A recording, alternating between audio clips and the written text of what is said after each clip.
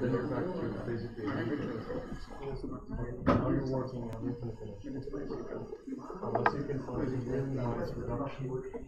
Och jag tror att de är den skulle därför med bestämmer vilket det är exakt. Du sätter bilden till Okay, so let's drop into this Magellan OSM ingestion example. So Spark 2.2 cluster, which you may have to restart and things like that. So once again, this is Marina's notebook.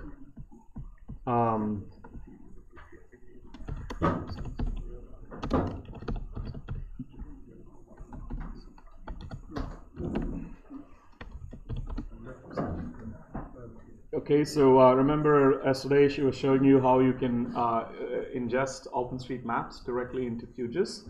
Now we're going to ingest OpenStreetMaps into Magellan. So what she's done is defined an area of interest and find the coordinates of its bounding box.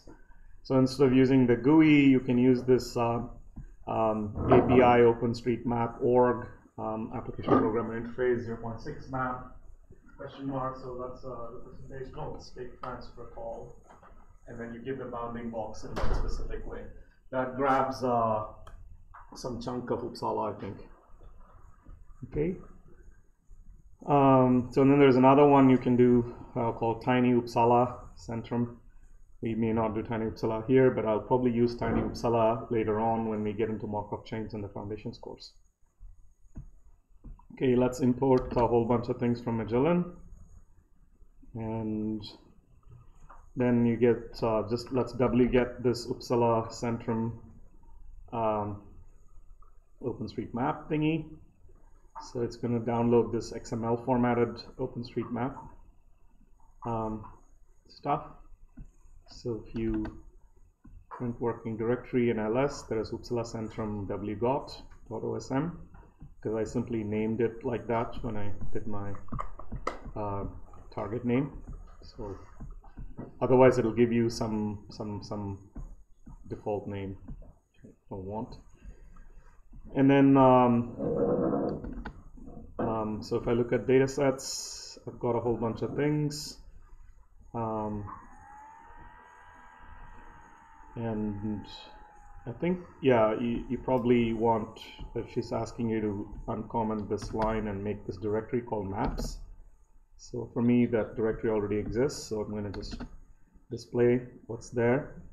So since Marina was working on this notebook on the same shard, it's there. So if it's not there, then you have to do this usual copy command, right? So you're just copying this wgot file from the local file system to the distributed file system in this directory you just made. So execute that after you make the directory, and then you should see this. Or you'll only see one. Okay, so now I define my, is everyone there? Okay, let's wait until.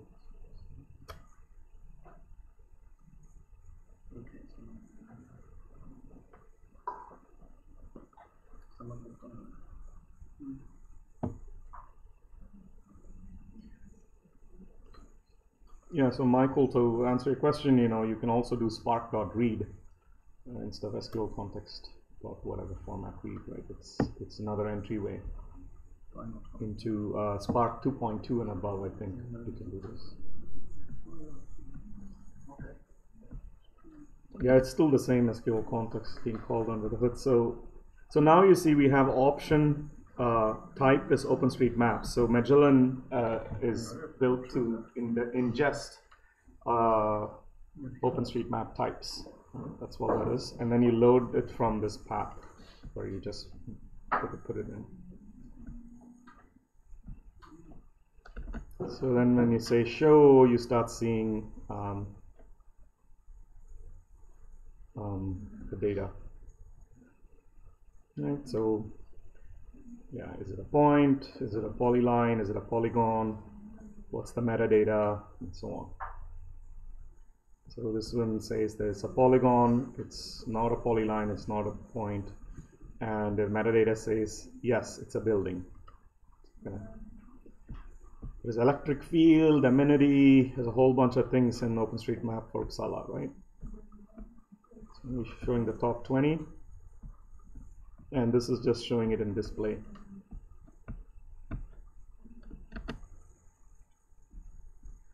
And I think the display is busted in Magellan still for this. Yeah, but you still can see if you look at The metadata is there?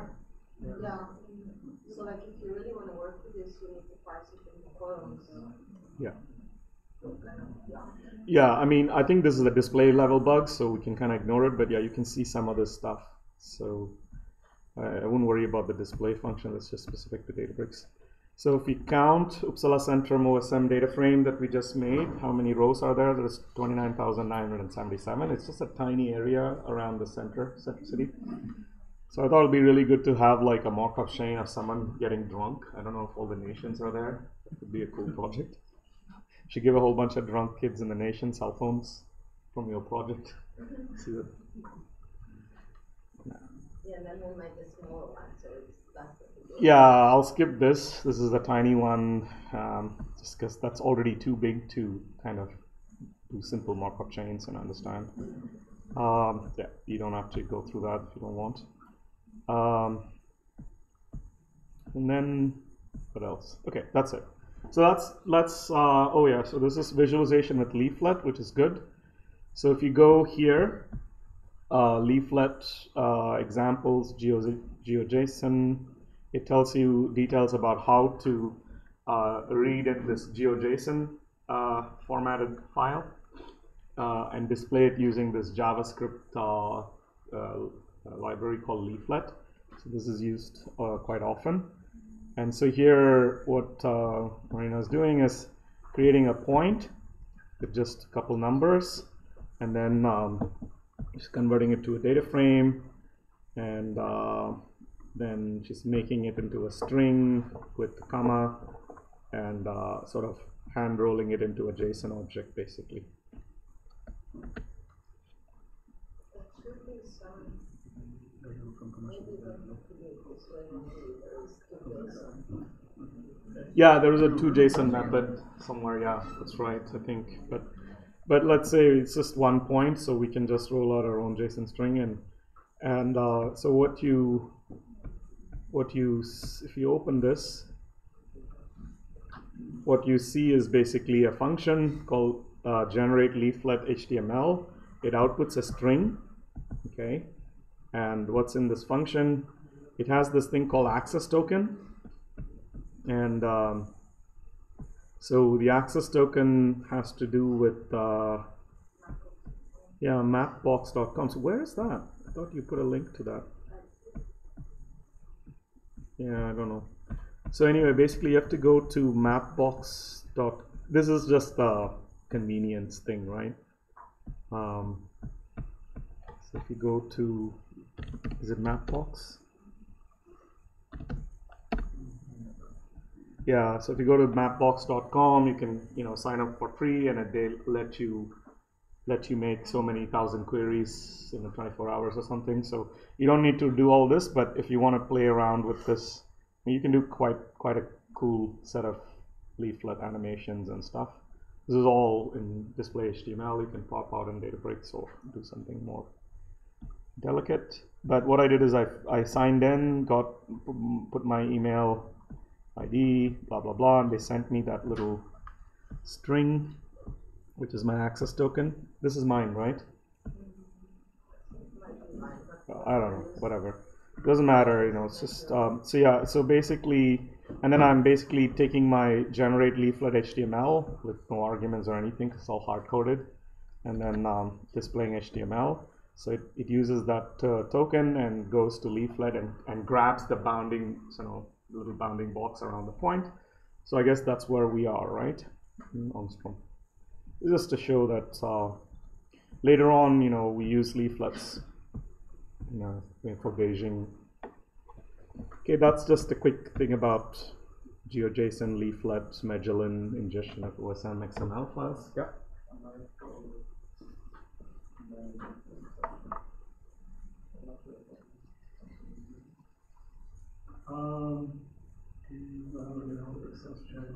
it says the input map does not exist, right? So this, you haven't, you don't have something called maps that will go to the sample, which means you didn't follow the first few steps. Kind of going sequentially, right? So you did this, right? So then that's just telling you what's there.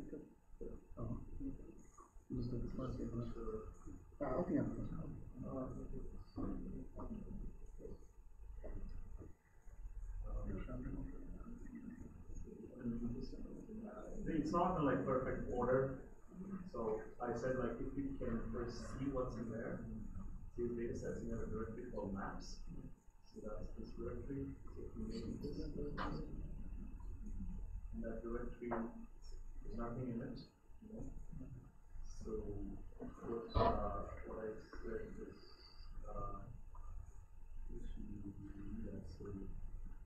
so then I don't know if you evaluated this, everybody this. So that's what's copying from the local file system to the distributed file system. So now if you say that, it should show you.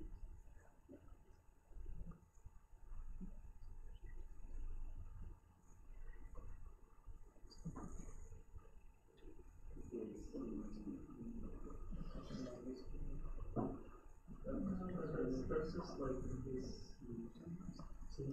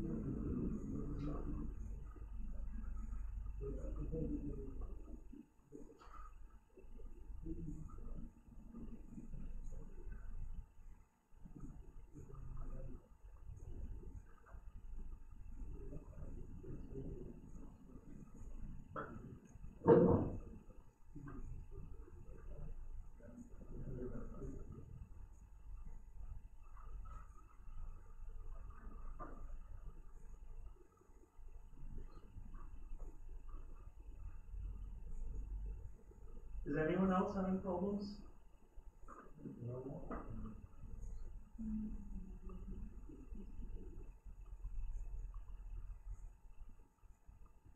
Yeah, I don't know. Let's not worry about it because I don't know. Maybe it's some colon missing or something.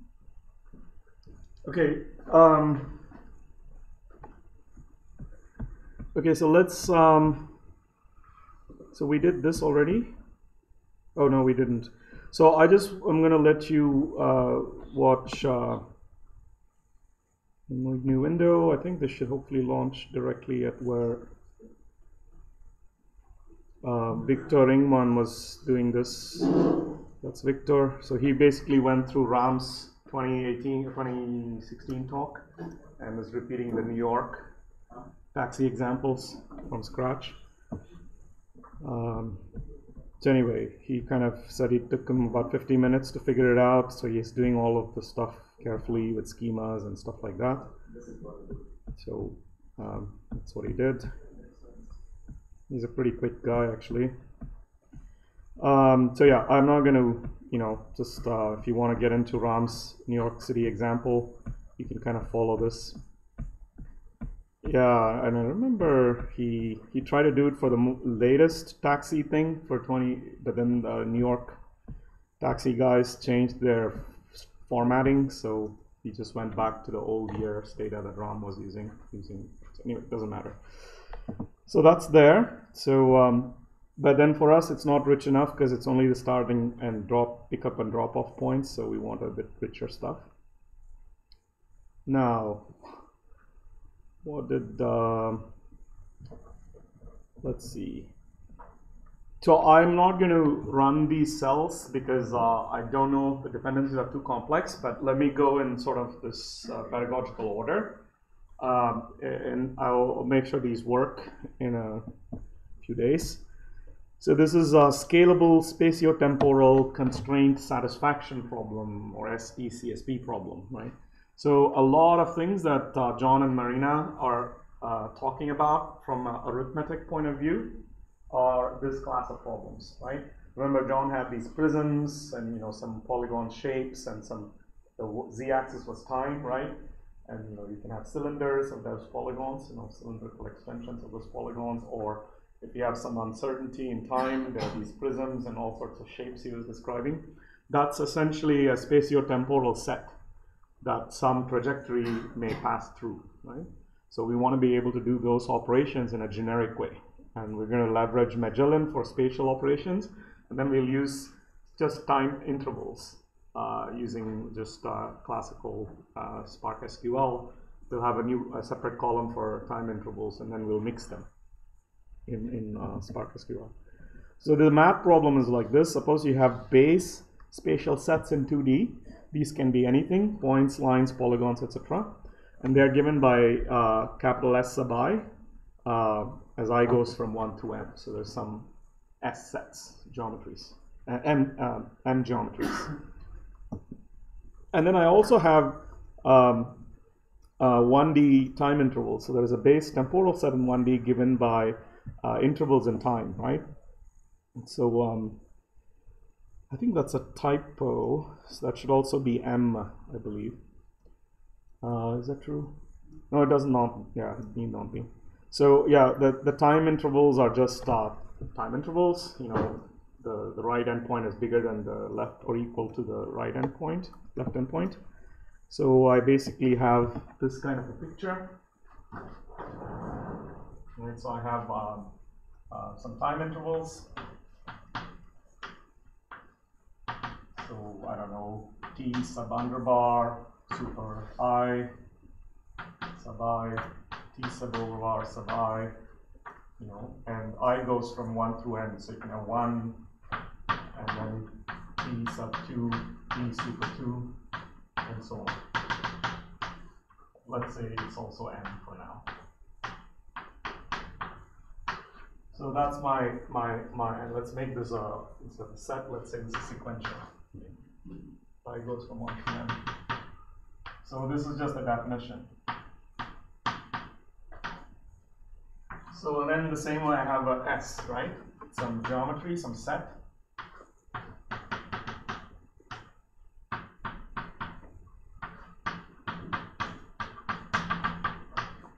So let's say same size.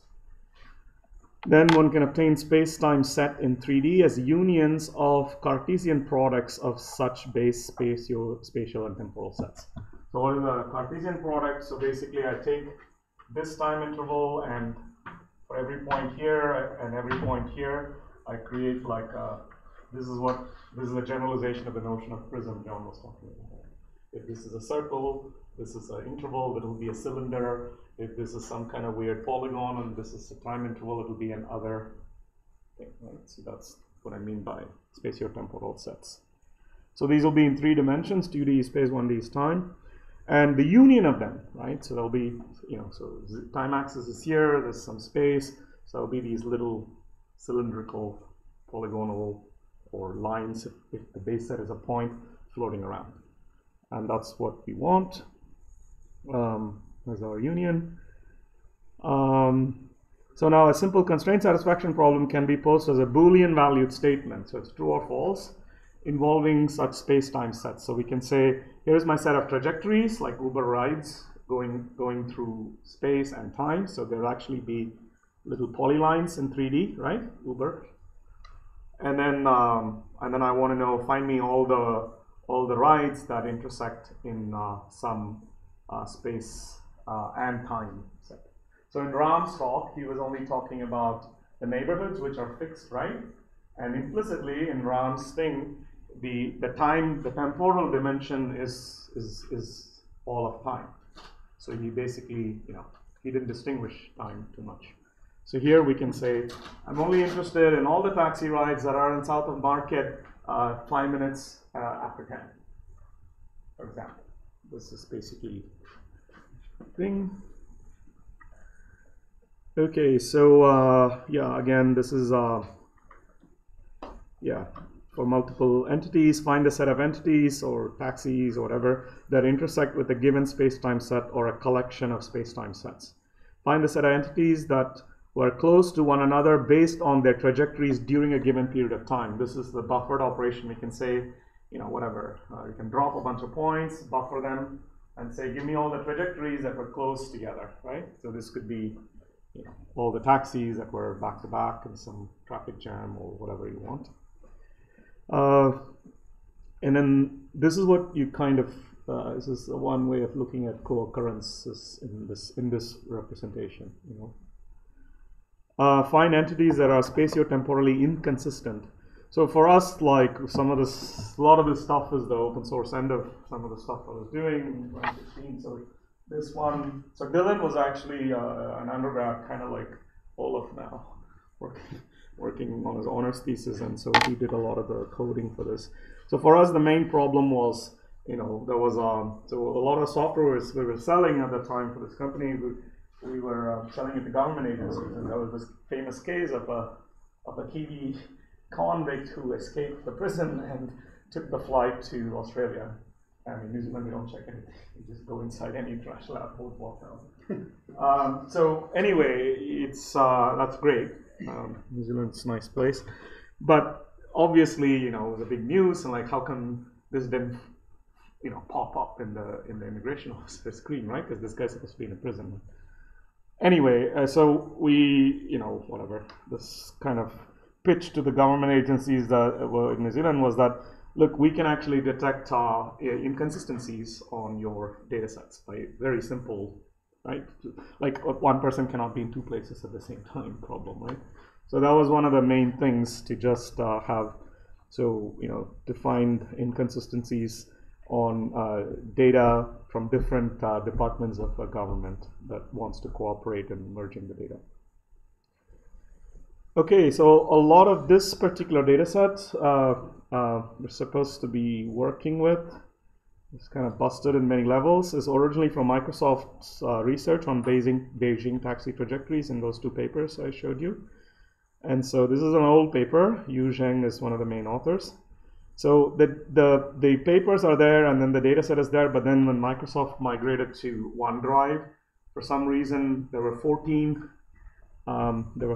files, and for some reason, yeah, this one's sort of busted, but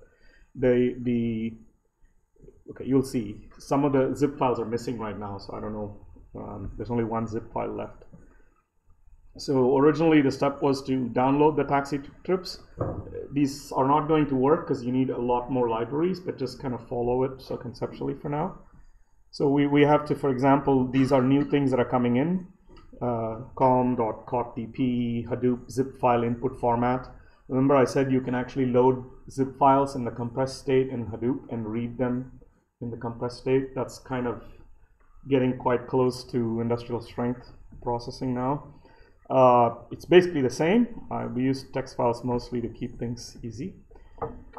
So here is okay, so I was asking for Ivan's help. So Ivan Sadikov is this other guy in New Zealand that sort of helps me out. Sometimes I get stuck.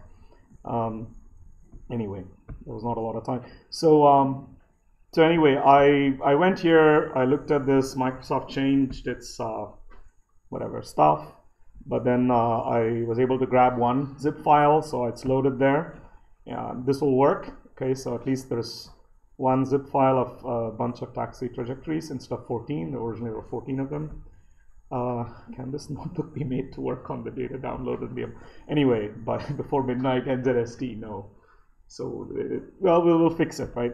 But the problem is, yeah, we are missing the files, and if the files were downloadable in the original place, like here, before they move to OneDrive, this is literally the command. You can zip the URLs, and then once you have a vector of all the URLs where the zip files are, you can just do something simple as this. I can just go from 1 until the number of zip files, and then I'm just creating a new file reader, and then I can download the files like this. So this is very powerful. For example, the same thing will work in not a hardcore way, but in a pretty reasonable way to download the zip files from the GDELT streams, right? Because there's timestamp zip files and so on. So anyway, this is basically what, so this took about 6 minutes in 2016. And then we load these zip files into DBFS as usual, and then you will have like a whole bunch of these Beijing taxi trajectories. So now we sort of turn these zip files into RDDs. So, so basically we have these zip file RDDs, which are Spark context. See, now we're using this new API Hadoop file. This is the particular imports and the libraries we need, but then we're now specifying it's a class of zip file input format, class of text. It's actually a text file that's been zipped, and then it's a class of bytes writable. And okay, so this is how you would read zip files basically. Okay, and then you can create a zip file RDD that you can start processing.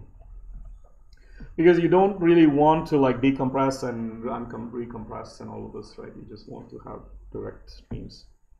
And for text files, it's easy because it just does something like zcat on the fly. So it'll concatenate and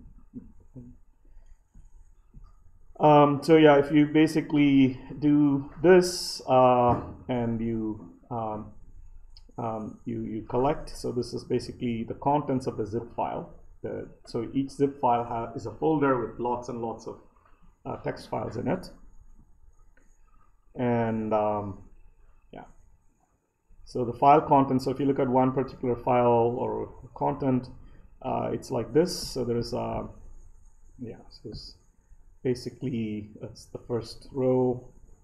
It's some ID of the trip or taxi, date, timestamp, and then long and lat, or lat and long. Right, so that's quite a lot of information, right? Because that immediately with timestamp and location, you automatically have speed, and then you can overlay that on some Beijing's OpenStreetMap, which again we don't want to do by XML. You'll see later, so it's too big. So we will use another format from OSM that you can get called Google's what is it called, protocol buffer format. So it's another format. Then it's kind of so it'll let you you know, essentially overlay the OpenStreetMap on top of these trajectories. So let's see, here I'm just displaying the lines, turning them into a data frame. And so yeah, so here to so this is all old Magellan as well. This is like 2016 Magellan that used to work on a different version. So what I'm also importing is this Java SQL timestamp. This is like vanilla Java timestamp class. That's how we're going to define our piece. Okay, so that's basically, and yeah, and also like remember I kind of rolled out all of this for you, but that's really, you can just use Magellan Cord NAT83, or you can also drop into Esri and get the transformation from Esri, so you don't have to go and code like I was doing. That was just to, yeah, just to see what was going on. So then I'm making a case class called the taxi record. So this is basically my taxi ID, which is the first column, timestamp, which is the second column, and then the point, right, lat long. And so then, yeah, so we just so then we use this date format as the as a new simple date format. This is in this Java SQL timestamp thing. So we have to specify how the format is: year, month, day, hour, minute, second, so that when it reads that string, it'll automatically encode it into the right timestamp. Yeah, I mean, generally it's a good idea to make it into Unix timestamps, because here we're only looking at trajectories from the same local time, so it doesn't really matter too much. So now the goal is to parse the data line by line, splitting by commas and casting to the correct data types, wrapping it in a try-catch block in case there is some invalid data, right? And discarding them. Okay, so but this is kind of boilerplate Scala. So I have my taxi data, which takes my lines, right? So this is line by line stuff, and then it maps each line into my try-catch block. In my I have my val where I split each line into parts, and then I have my ID as parts of 0 to an int, right? Because that's the taxi ID, and my time is parts of 1, and I'm creating my Magellan point by using parts of 2 and parts of 3, because I think this one, the long lap, was in the right order. And then I made my case class, right? So I can now create my taxi record, ID, time, and point. So this is great, and then I can catch it, right? So case E, so it's throwable if you know, if none of these things work, basically, right? So then I just specify my ID to be -1. So if I cannot create a taxi record like upstairs in the try, then I'm going to drop here. I'm going to make bogus points -1, -1, ID -1, and some bogus timestamp. So then I know how many are busted. So then I convert that to a data frame, and all of this will work automatically because of the case class. So then I select the taxi ID and then convert it to some Unix timestamp, and then I get my point, and I repartition it to 100. So this kind of step is super important. If your Spark job is like super slow, it's not because Spark, it's usually not because Spark sucks. It's usually because your partition number is wrong for the cluster you have under your hood. Because you see, initially the partition may be, because you know, you're reading these huge zip files and stuff, right, and doing all these things. So it'll create some number of partitions using its heuristic under the hood. Those partitions will cascade into the lineage trees and transformations that come up downstream. So when you drop a lot of data or you make it very different, that may not be the optimal partitioning strategy. So you may have to repartition. That's kind of a function of how much communication overhead you have, and it's a bit of an art. But yeah, so now I basically filter out all the taxi IDs that are not -1. So I just drop all the ones that failed. And I think that number was not too big, so we didn't really care. So now you can show the taxi data, and this is basically, you know, sort of you're ready to start playing in Spark, right? Done all the ingestion with zips, and yeah, so this was also at that time bleeding edge, but anyway. So at that time, yeah, the data types defined by Magellan cannot be stored in Parquet, and so there's a lot of workaround. So this whole thing should be probably cleaned up. So then we define these helper functions, right? Point to tuple, which takes a Magellan point and converts into an array of point.x and point.y, because if you wanted to store it as Parquet, we have to drop into doubles, and this is all like, yeah. But don't worry about these things. It's just a way to just quickly write to Parquet. We want to write to Parquet because we did all this hard work, like reading all the zip files, doing all this error correction, blah, blah, blah, blah, blah. And then we want to be happy to just read from a column of Parquet with the right number of partitions. So then when we come back, we don't have to, now to do some more, yeah, so you can just start from here. You can just read from Parquet and continue. So this was the taxi count data. So let's see how many rows there are in total. 17.7 million, right? So this was kind of a big deal in 2006 or something. So first, for additional functionality, you use the S3 geometry API. So this is essentially already bundled in that Magellan assembly jar for you. But you can also call Esri library separately. Esri geometry library is fine, you can add it. So it's basically what Magellan uses under the hood for things in a single machine setting. So you would import Esri points. So these are, you know, Esri geometry, spatial reference, and this geodesic distance transformations and things like this. So we don't want to recode any of this. So all of Esri is at our disposal here. So that's basically the open source part of ArcGIS. So then this is some Scala, you know, so we want to implicitly convert from Magellan point to an Esri point. Again, all of this may not be needed for the new version of Magellan, but that's got some pedantic value, right? So I would basically convert this to an Esri point, because the Esri operations at the time we were doing only worked on Esri points. So we wanted a quick way to just babble between Magellan points and Esri points. But now I think it's all rolled nicely in the new version of Magellan, which I haven't descended into. So now is the outlining of the geospatial constraint satisfaction problem. So the problem being addressed is can be considered as finding trajectories that satisfy some constraints on time and space, right? So these can be visualized in 3 dimensions, and lat, long, and time, and the trajectory segments that intersect these objects. So what we then do here is, to begin with, we first define a circle data type to represent circular regions in space. The circle is defined in terms of its center and radius. So we kind of rolled this out as a case class, but you can use the buffer type in Magellan now, which wasn't implemented at the time. Then a point then intersects with the circle when the distance between the point and the circle center is less than its radius. Because we rolled our own classes, we can really quickly define predicates, right? This is just an inequality statement check. Okay, so then this particular function, intersect circle, is now defined as a user-defined function. So we can go from columns in data frame to other columns. So this user-defined function takes a center, which is a Magellan point, and a radius, which is a double, and then a point that we are interested in knowing whether it's falling in that center. And then we basically first, this is on what is WGS 84? Something system, world geographic system. Okay. It's basically in degrees, so you can't run and just Oh, yeah. square x plus square Yeah, y.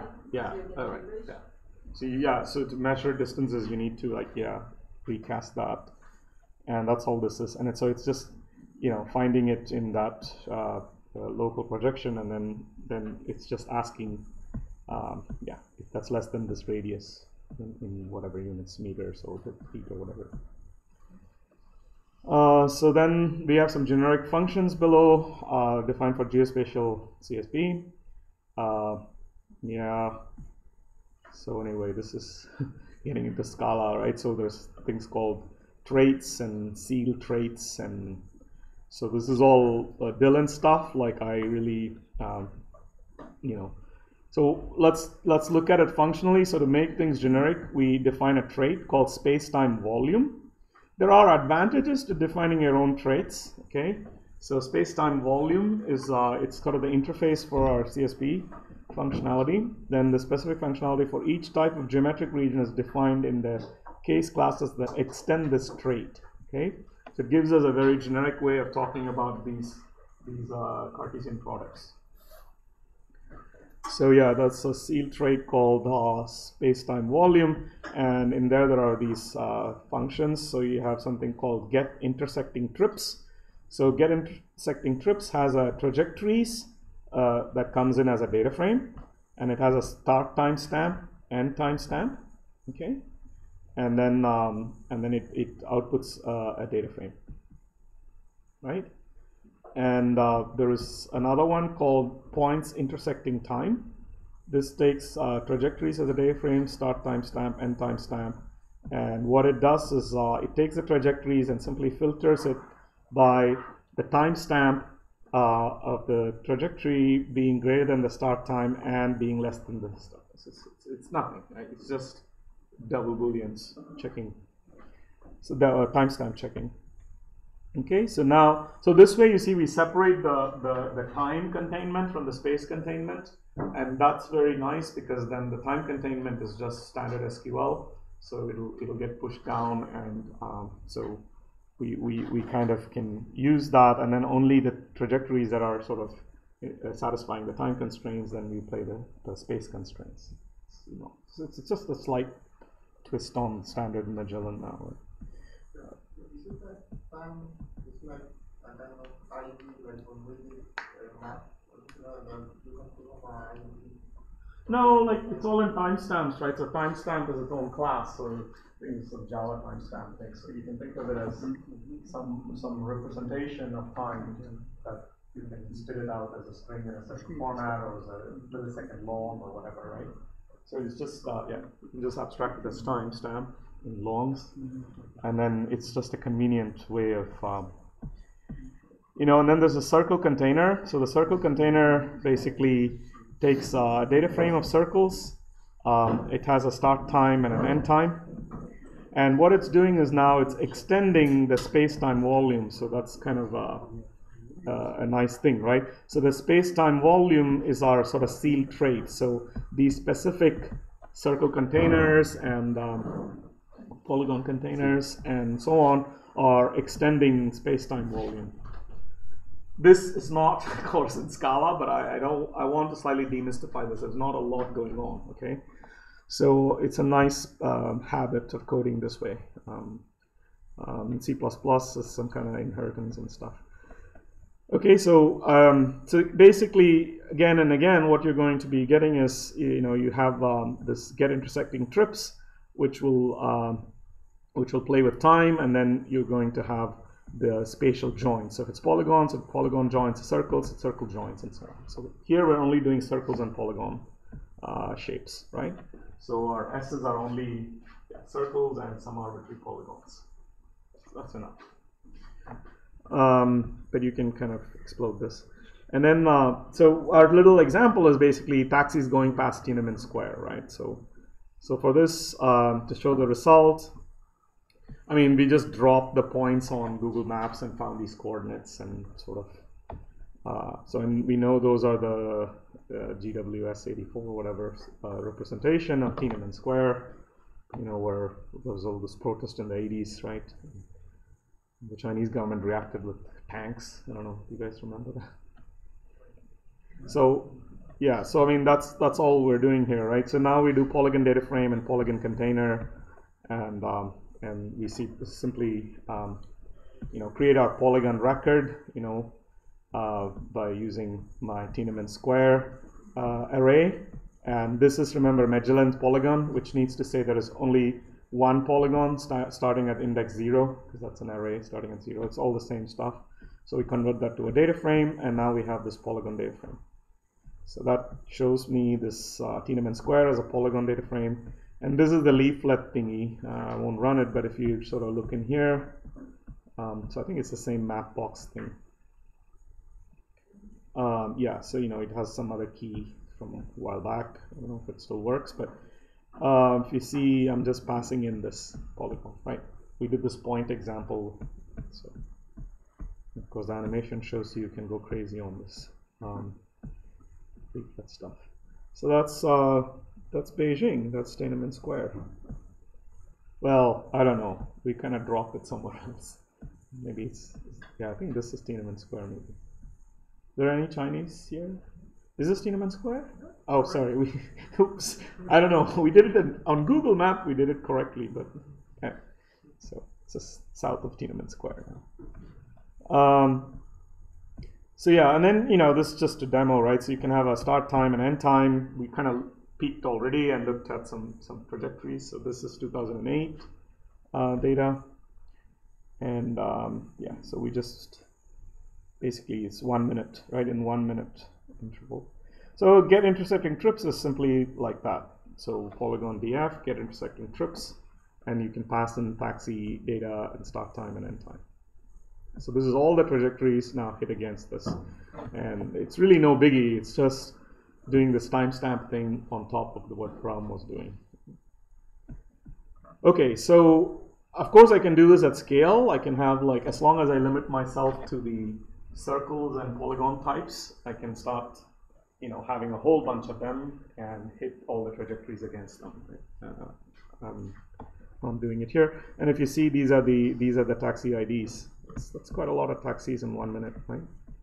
In that little part of Beijing. So Beijing is pretty busy. Yeah. So these are just some statistics of this stuff. Sorry, I can't. I don't want to waste time doing this live because I think bits and bobs are busted. So now what I really want to do next is map matching. Maybe this is the more important thing, right? So this was, I think, the second example in Ram's talk. So he was talking about how GPS trajectories are noisy, right? If you sort of, it's a real problem. So we can't just like do epsilon corrections or anything, right? So we have some some roadways or whatever, cycleways or something.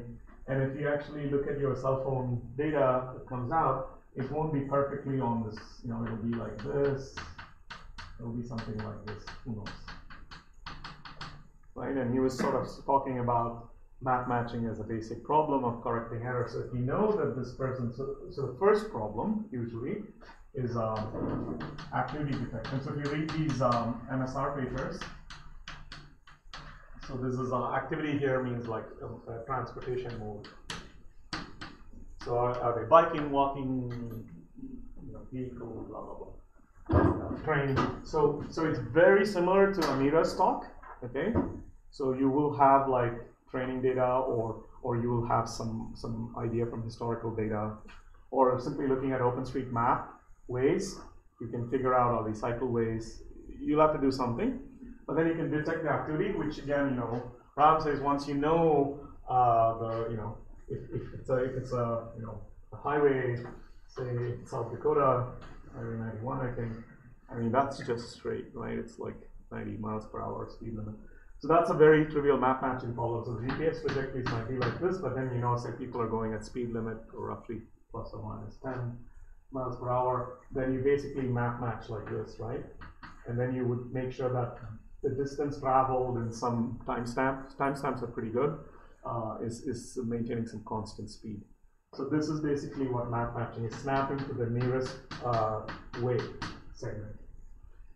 And but then so this is not a trivial problem, doing it at scale, and so we're just using some libraries for doing map matching under the hood, and there's quite a lot going on, especially doing map matching at scale. You have to represent these roadways as sort of a contraction hierarchies. Again, a lot of research from Microsoft on this, but we're going to black box it. I just have pointers into it. According to Dylan, this works before he went to bed, so I'm going to try hit enter, but it won't work for you because I don't even know the exact library dependencies, but let me see if it works for me first. So this is just the Wikipedia article on map matching. Okay, so you basically, this is the actual trajectory, that's the road, so it's off, so you have to somehow snap it. Okay.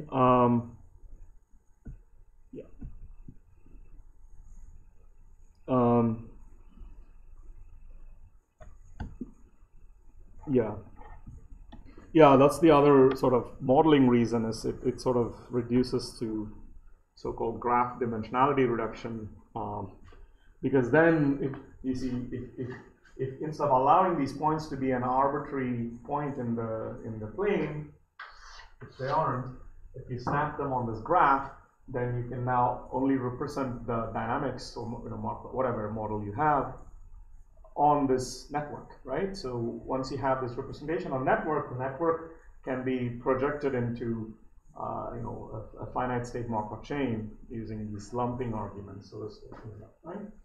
So it has a natural computational element to it, and obviously privacy element to it if you sort of really go after it. Okay, and then so it's usually the first step. So we're using this thing called Graph-Hopper. It started out a bunch of German undergrads, I thought, started this open source project, and we were looking at it. It's quite good. I don't know if they've commercially branched off now. It's Apache 2 license still. So Graph-Hopper is this sort of Java library. So remember, anything in Java we can suck in Scala. So so we played around with a lot of things, including BMW's open source thing, which so we were happy with this. And at that time I had access to a very, very powerful research shard in Canterbury, Databricks shard as well. So we had these very ambitious plans to like do continent scale map matching and stuff, which is possible because if you have access to a lot of Amazon machines, just from the same Databricks shard, you can launch a lot of them, and each one can have up to 120 gigs of RAM. And with 120 gigs of RAM, you can actually represent very, very large chunks of, so say Sweden. So you want to do all of Sweden, right? all the vehicles moving in Sweden all the time, match them in real time. This graph hopper will let you do it as long as you have RAM in a single machine. So it does all this magic it does with data structures to do the snapping, right? But how do you distribute it? You have to do a graph hopper process in each of the worker nodes, okay? And then you have to somehow marry them together. That's kind of what this notebook is trying to do. Exactly, that's what it's trying to do. Yeah, this is BMW's Barefoot. I haven't chased this in a couple of years. I don't know what the state of this is. Anyway. So here's the steps in this worksheet. The basic steps are the following. You have to attach the needed libraries, load OpenStreetMap data, and initialize graph hopper. These last two steps need to be done only once, so that's downstairs. And then we have to set up leaflet for visualization, then load the table of Uber data from the earlier analysis, then convert to an RDB for map matching. Then we have to start the map matching, display results of map match trajectories, and then do the following two steps once in a given cluster. Well, that's basically step 0 now. So yeah, I think I changed all these ordering. So this I think is called 0.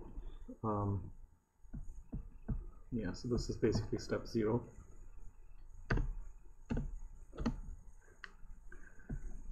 So let's maybe see let's be brave. It's supposed to work. I don't know. Let me see if it works for me first. Where are we? So that's step 2 of 0, and this is step 1 of 0 here. So let's try. Yeah, so this is step 0.1. The other one is step 0.2. So first, so I tried this. Don't hit this button because. So I went to this bike, BBB bike, that we only found out about yesterday. Where is that? You know, this one? Marina told us about this to get OpenStreetMaps, because I've never gone there. So I was just playing with this late last night. So I grabbed this San Francisco one, which if you see, there are so many different formats, right? So if you look at it, we were playing with the XML format, which is these, what is it called? .osm.xml, do you see it? Oh boy. Anyway, the format we want, so these are all compressed formats. So we really want this one, right? So don't download or anything right now. San Francisco.osm.protocol buffer format. This is a Google format. And it's 16.2 MB, okay? So I did this and my driver crashed because because the map matching graph hopper creates this crazy data structure in random access memory that just blew my head off my driver. So then I don't know, so I was sort of right before my shower. Dylan was like, this is bad, it's crashing. So what I did is if you play around, it tells you what to do, like if you want to grab a specific area. So then I just grab this tiny chunk of San Francisco, like I'm just zoomed into San Francisco right now. It lets you like pick a region. So, and I kind of try to make it a tiny one, see? So we're not going to get all the Uber trajectories, but at least it's not going to hopefully blow my gasket on my RAM. Of course, if you have more RAM, you can do all of San Francisco easily, but that's a different problem. So I basically downloaded this file, and then we can also try and curling it directly. They block wget, so those are the two main ways to fetch something. So you can use this thing called curl, which is basically wget. So they did allow wget. So maybe let me comment this, because you kind of don't want to do it unless you have some big machine. I mean, more than 6 gigs of RAM or whatever. Or you have to change the settings in the driver when you start the Spark. So I think I have 2 of them. So there's a so if I do this, so when you choose the bounding box, it gives you planet_-122 the long lat for the bounding box for the whole planet, and that's basically that part of San Francisco. So that's what I curled, and I think I curled another one which is much smaller. It's a tinier one, just to keep a couple versions. And I don't know. So you can try one of these. I think the last one if you want. This should work. So you can then download it, and so that's and then I just loaded that into my. I made a directory called datasets graph-hopper OpenStreetMaps, and then I basically moved that file into there using my name called San Francisco small.osm.pdf. You can name it whatever you want. So now that's what's here. So if I open this, I have a San Francisco, which is a smallish one, and then San Francisco small is the really tiny one. So you can see the sizes, right? Initially mine was huge. It was over 16 megs compressed. And then I made this directory called graph-hopper data. So that's basically the directory where graph-hopper will store its data, in all the workers. And then so then I have to do this OpenStreetMap OSM path. So this tells me where the San Francisco OpenStreetMap protocol buffer format file is in the distributed file store, and then where graph-hopper can dump its own data that it's creating out of that.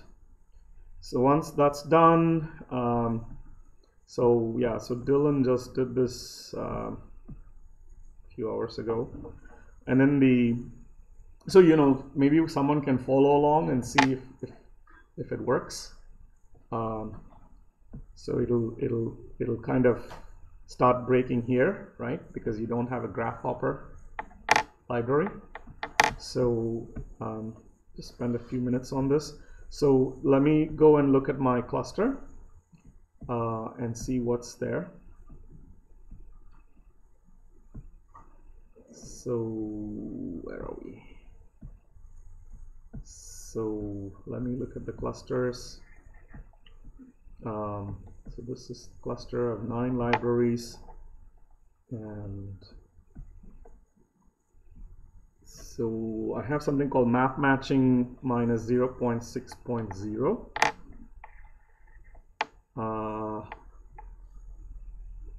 You definitely need this. I know you need Osmosis OSM binary 0.45, because we're using Osmosis, which is another library that ingests OpenStreetMap data. So so you can have that library, and also you need OSM PBF 0.45. So I'm going to give you guys a few minutes to grab this guy, OSM Osmosis PBF. So this is in Maven coordinates. And then this one, Osmosis OSM binary 0.45.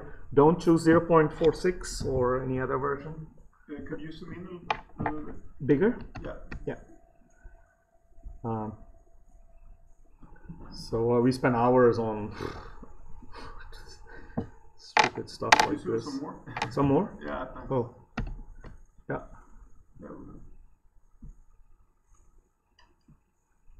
Yes, it's Osmosis. So if you just search for Osmosis, you'll get a whole bunch of things.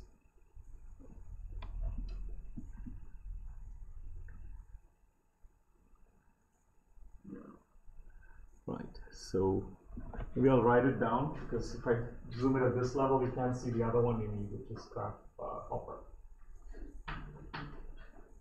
OSM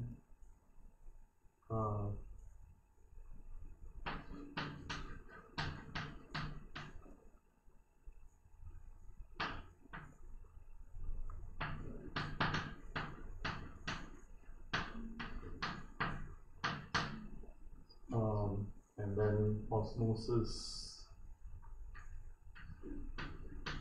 PDF. So this is the portable buffer format, 0.45.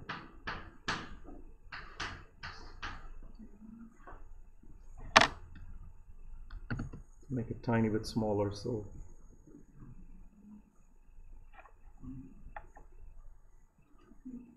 and then this map matching 0.6.0.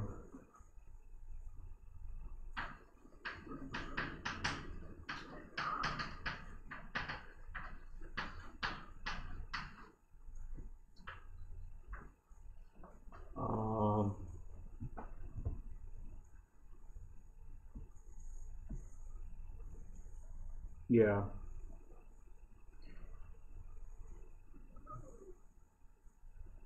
Yeah. Maybe for Marina.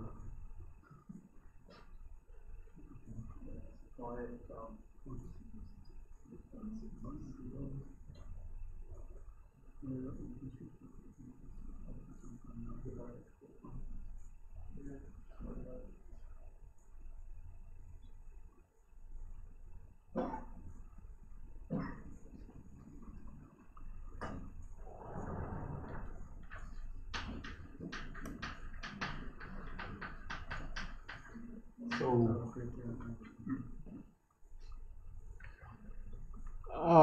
I don't recall if we need spray JSON for this, but let's not worry about it until something doesn't work.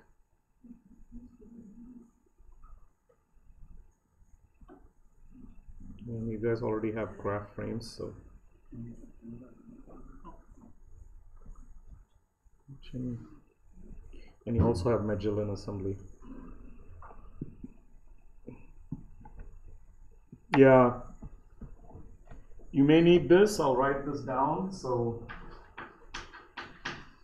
Esri geometry, but don't load the other ones. Just load one. I mean, basically osmosis as 1, 2, graph author as 3.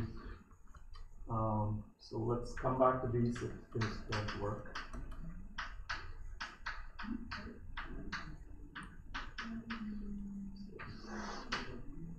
And then spray JSON. We may need these, I'm sure.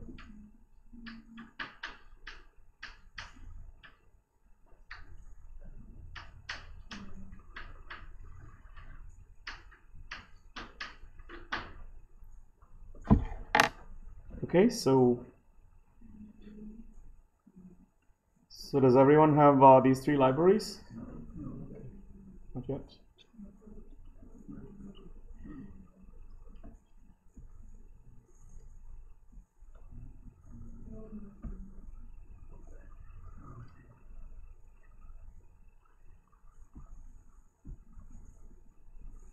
Yeah, so this guy has quite a lot of artifacts it pulls in.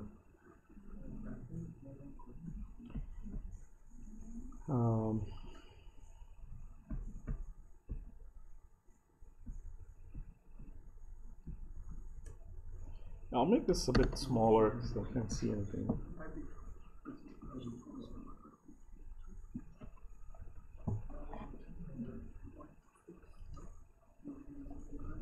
Yeah, after all these library imports, I don't think it will work.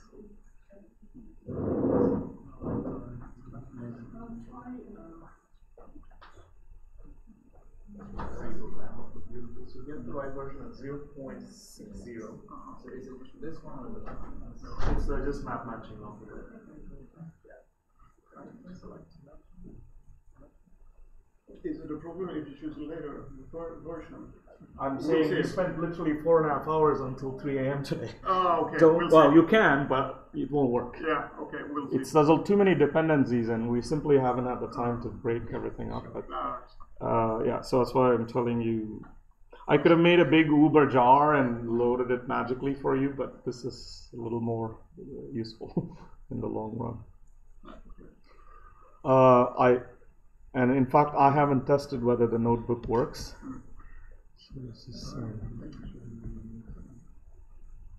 okay, so let's sort of see if things actually work.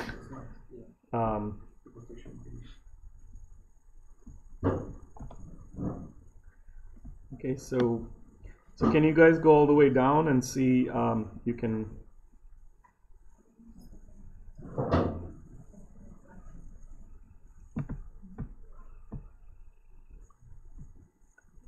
So you can initialize the graph hopper. So once you've downloaded the data, you should be able to do that. And just here, I don't know. Yes, of course not. So there is an import all the way on the top, probably I'm missing. So let's just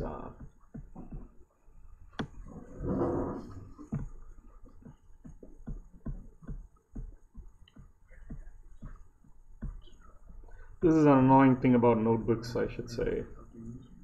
Right, so I should hit this. Oh yes, actually, yeah, you need spray JSON, guys. Sorry, you need one more library. So yeah, this import should work. So then all the libraries are there. So I'll show you spray JSON again. Yeah, attach.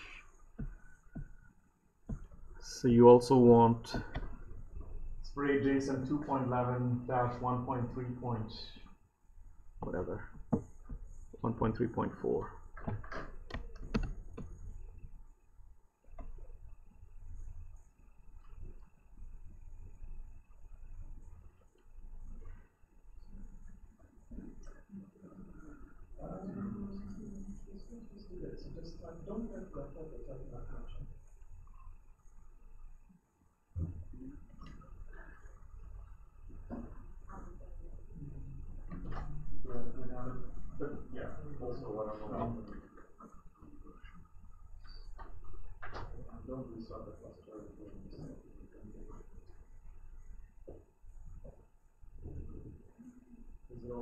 Yeah, great.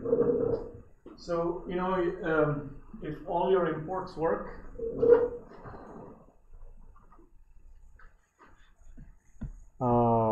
let's see. Are you set, Don? Do you have spray JSON and map matcher? Yeah, the last one. I don't know. No, not yet. I so far no, but maybe. But if you want, go for it. I don't know. But I'm sort of trying to. I don't recall. Okay, so maybe in the interest of time, I'm going to try to go forward. Okay.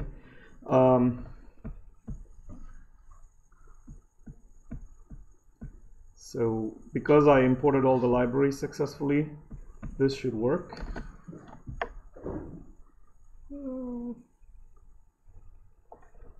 Okay, great. So what I've done is I've set up this instance of the graph-hopper class where I'm you know, flushing the store and I don't know, encoding, and I'm giving the set OSM file to be the OSM path where the OSM protocol buffer file lives, and I'm also giving it this graph-hopper location where graph-hopper needs to store stuff. Okay. Yeah, and so that's basically step 0.2. You know, I call this 2 here. This should be step 0.2. And once again, you only need to do this once for each OSM file.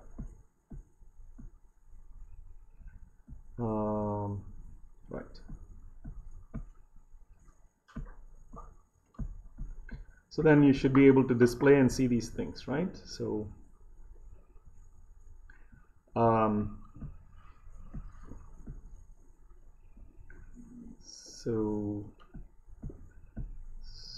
we should move this graph-hopper object.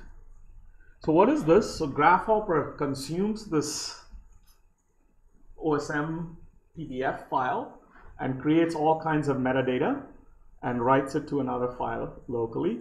But now you want this graph-hopper file with all this data structures to be accessible to all the nodes, all the worker nodes. That's all you're doing here. You're making sure it's accessible in the distributed file store. So you do that, and then just make sure that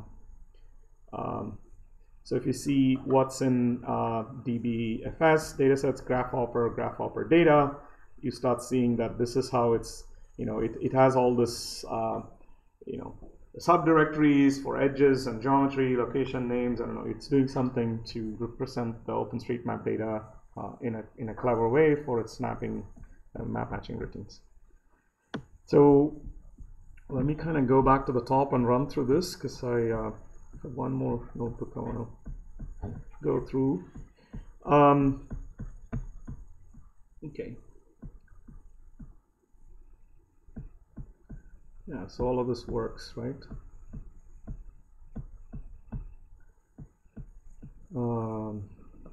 Yeah, it's okay. So this is. So now, next you need to do the following, only one. So we did this, setting up the leaflet for visualization.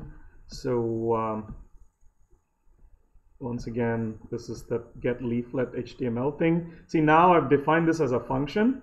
So if you just see before, remember we were hard coding things, but now if I just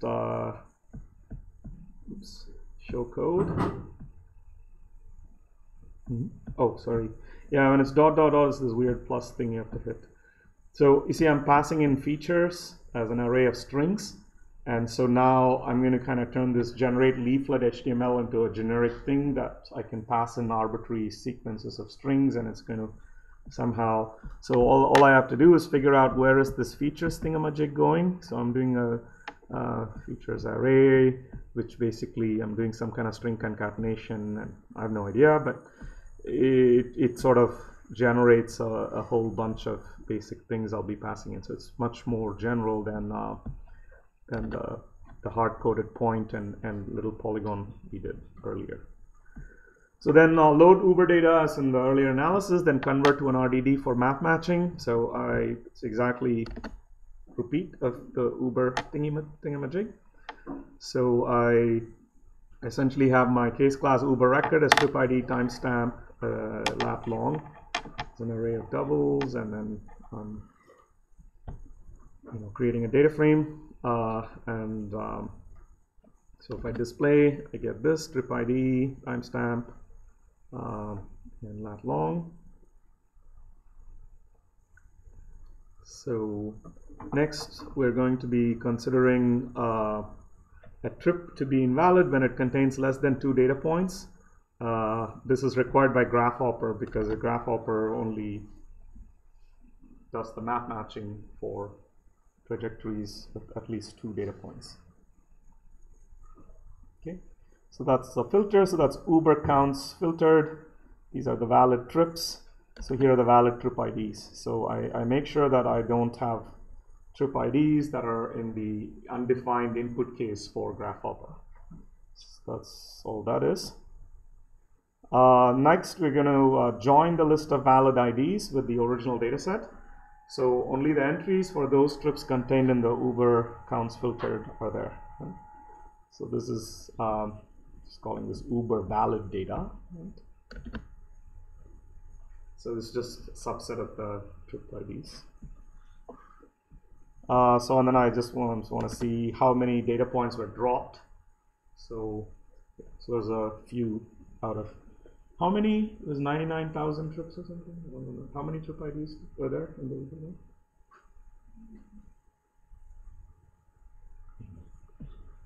It's a lot more than 355 right now. So yeah, so here's my Uber valid data.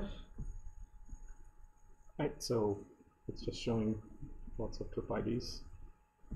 And good. So graph-hopper considers a trip to be a sequence of latitude, longitude, and time tuples. So the relevant columns are selected from the data frame, and then the rows are mapped to key value pairs with the trip ID as the key. After this is done, the reduce by key operation merges all the lat long time arrays for each key, because this is called sessionization. So the same problem when a user comes to a website and you have their ever cookie or whatever, you want to make sure that the behavior of that user is mapped to that user key. It's kind of the same thing. Right, so that there's one entry for each trip ID containing all the relevant data points. So Dylan says change to use SQL API instead of RDD API. All right, this is what we were doing. So this is Dylan's original code, and I don't know. Let's try this. He's commented out something. Okay, this is the RDD API. I think this is, yeah, if you want to use the more newer stuff. This is good enough for us. So now I have my ubers.count. So I have 24,644 valid trip IDs. Okay, because now my array of double longs, right, long lat timestamp as long is basically ready for every single valid trip ID to enter map matching graph hoppers, map matching routines. And I hope this was cached. Yeah. So now stepping into Graph-Hopper land, we first define some utility functions for interfacing with Graph-Hopper. So,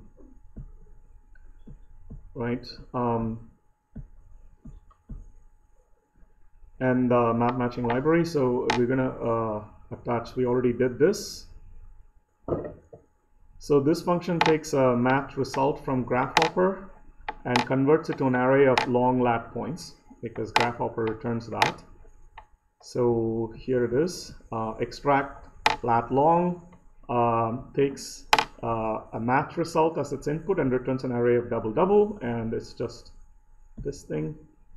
So what is it doing? It's taking the match result, so these are all Graph-Hopper specific things, right? So it's using this get edges method as Scala, because Graph-Hopper is in Java, and then you zip with index. This is a nice way of just adding indices to something you're zipping, so you have an index. And then I'm mapping the case where I have E and I, which will be my edges and the index that I zipped with. So if I is 0, then E dot get edge state is fetch way geometry. So I think these are yeah. So if index is 0, that means that's the first entry. So I want to basically be able to get the way geometry information. I think this is all in Graph-Hopper itself, so I don't really recall what exactly all these things are. But let's not worry about it. So it's going to this helper function is going to give us an array of lat long map match results. Okay, and then the following returns a new Graph-Hopper object, an encoder. It reads the pre-generated Graph-Hopper database from the DBFS. This way, multiple Graph-Hopper objects can be created on the worker, all reading from the same shared database. So this is so this is something we want to do, because we don't want a whole Graph-Hopper instance to be created to map match each trajectory, each ID specific thing, because we want to create one object per worker. So okay, so this is basically what we saw already, and make sure it's there. So this function returns a new Graph-Hopper object with all settings defined and reading the graph from the location in DBFS. So this sets allow right ensures the multiple Graph-Hopper objects can be read from the same file simultaneously. Yeah. So this is several weeks of Dylan's honors thesis, right? So it won't make sense if you don't play with Graph-Hopper locally first. And then the next step does the actual map matching. It begins by creating a new Graph-Hopper object for each partition. This is done as the Graph-Hopper objects themselves are not serializable and so must be created on the partitions themselves to avoid the serialization step. This is super important. This is so we don't want the things that are being spit out by Graph-Hopper to go through the Ethernet cables. So we want to contain its its behavior, performance, or computation in each node. Okay, so that's basically what we want to do. Okay, so so this was quite a lot of coding. Let's see. So we have match trips. Finally, we're sending in Ubers, map partitions, create the map, get hopper, and this is the extremely important, powerful thing about RDDs, where we map all the elements in a partition to something. So this is this very powerful way of, if you have a local library like GraphOp or anything else, you can actually, send all the elements in one partition to an instance of that local operation, right? That's a very important thing in RDD. So this is map partitions. Yeah, so for example, if John wants to do his equipop thing in this way, you can do this. And in fact, something we're currently doing is I have huge C++ libraries for reliable computing. So we are doing sort of RDD specific things, and we can do map partitions. If we have very well-defined C++ classes we can call by either executables or Python wrappers, whatever, then we can only, and some of these structures take a lot of memory, and then they react to inputs. Then again, we can do the same thing. So this is a very powerful primitive in RDD. Okay, so there's a lot of code. I really, it's there if you want it. But let's just do this, right? So let's display the match trip. So we did a match of all these Uber data. That's noisy. With this map matching Java library using map partitions RDD. And this worked. And so then, so that basically converts to this match trip into a data frame. And then this Uber match thing is defining the schema of the points in a map match trip. So I basically have my ID, lap, long, and timestamp. So there we go. It's done a bunch of things. And now I want to convert the map match points into a data frame and explore certain things about the matched points. So that's the next thing.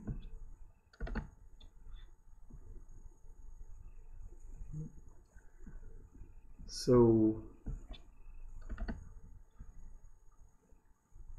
yeah, so I'm just sort of ordering by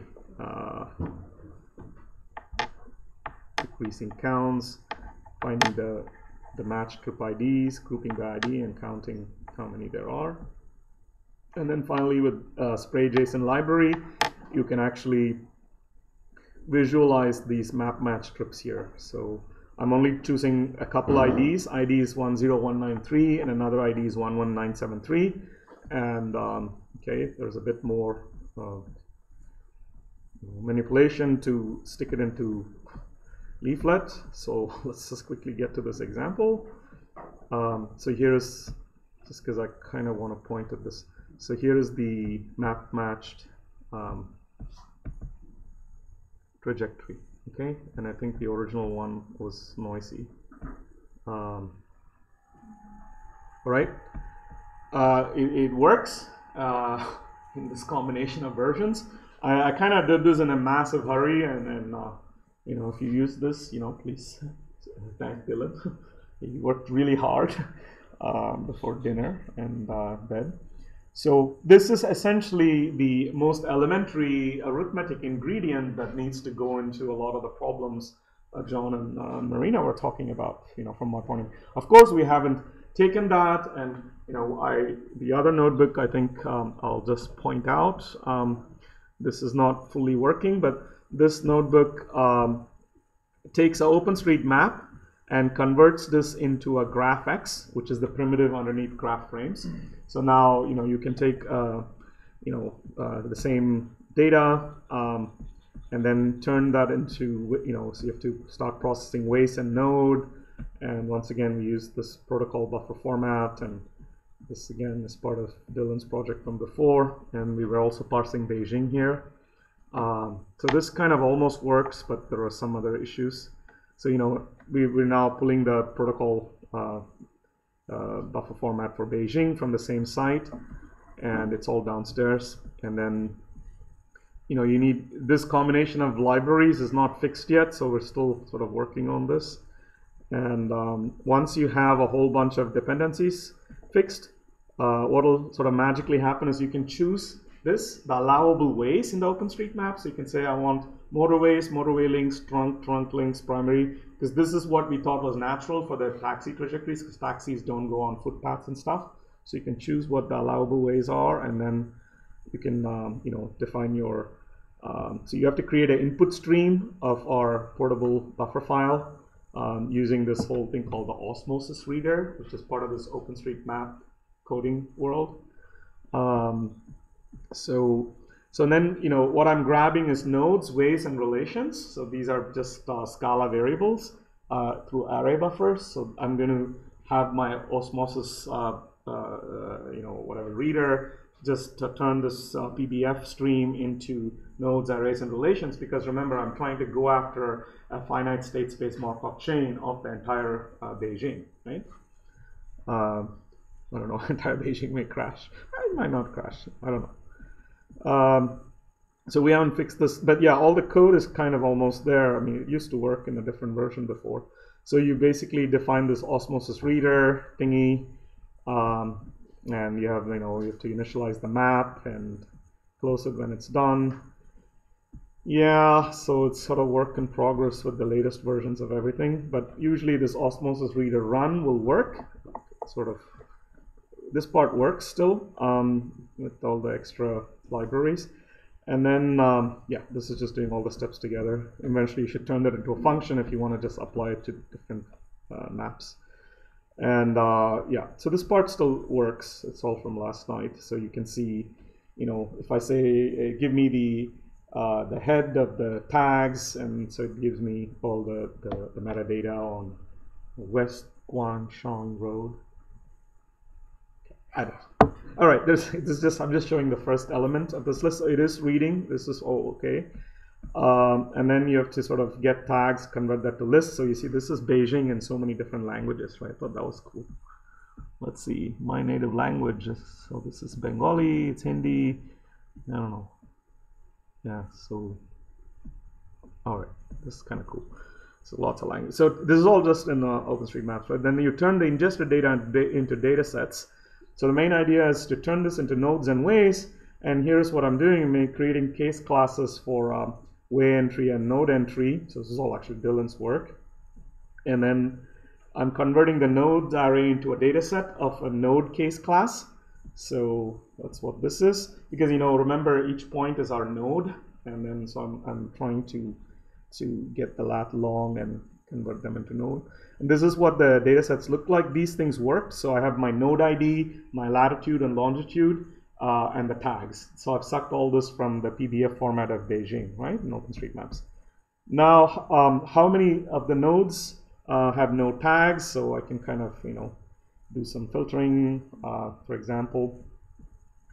And then this gives me the way data sets. Right, so you have the way ID. So now the beauty is the way ID, a way is defined by a sequence of nodes, right?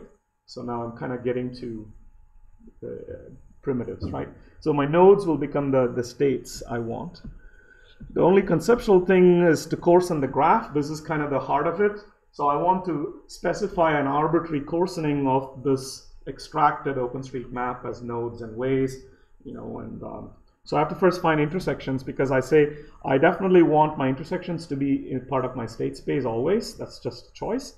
Of course, for your problem with mass towers, it's a whole different game, right? But that's a different problem. So then, yeah, I'm just finding intersections by saying, find me all the ways where there is at least 2 or more nodes, right? Or find me all the nodes that falls in 2 or more ways. That's intersections. So you can basically get that. And And then the other main conceptual thing is we specify the discretization level. What level do you want?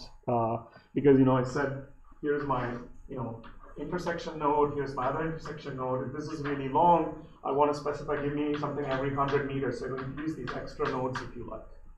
Okay. So yeah, basically, then in the end, it just converts that into a graph X, which can go into a graph frame, and voila, back to the morning lectures, right? So we'll make this work in a few days, so it'll be basically ready for you. So all this means is now you can take OpenStreetMap, convert it into some arbitrary specified discretization into a Markov chain state space. Now you have trajectories which have been map matched, right? Well, the rest is just a bit more work, right? So it depends on what you want to do. So these are the primary ingredients to start doing some kind of spatio-temporal arithmetic and models and even test hypotheses and so on at scale. All right, let's stop on time. It's 1701. Is there any questions for the conclusion of this module? Yeah? Yeah. Since we're using graphs and also images, Yeah. I think it's probably used to proteins, for example, because there's also timestamp and Yeah. coordinates, so if you have Yeah, sure. Of course not the OpenStreetMap, all this crazy, that's work, that's just physical work. But yeah, you can use graph frames and GraphX and all those regular programs and everything. But you need to find a representation of your data into a graph frame first. See? And what are time-varying graphs? You just have extra time components, right? So you just think of it as another graph. That's what I'm doing with Twitter graphs that are time-varying, right? The map models are really, really hard there for time-varying graphs, but it's, again, representable this way. By the way, if you're really into time-varying graphs, this is one of my projects for a train ride. So Tegra is really what you want to read. There is this paper, Time-Evolving Graph Processing on Commodity Clusters. Well, this is a talk, but there's a paper. It's the same group from AmpLab. So this is kind of what I really need to get into, but I haven't yet. Okay. This guy happens to be brown as well. Man, so many brown people. Just kidding. So if you go to Cornell, right, it's really representative of the world population. So it's about a quarter are Chinese and about a quarter are from South Asia. Yeah, so I don't know the details of Tegra. If you get into Tegra, I'll buy you beer and chat about it. Any more questions? And the mechanics, how do you get credits for this workshop or a certification?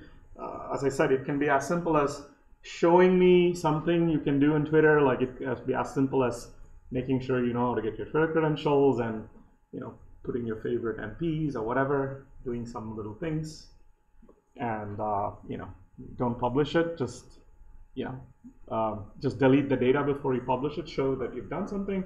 And for this week, so that's for social media. For this week, you can just take that data, before you delete it, continue with some graph operations and say something slightly interesting. And if you want, just hit the publish button without the data and tell a story. That could be a good exercise. Okay, have a good life. So I'll see some of you next Friday, I think.